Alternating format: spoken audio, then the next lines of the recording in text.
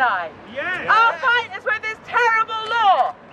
How can they be in this modern day introducing more hatred and division into the world? We say no.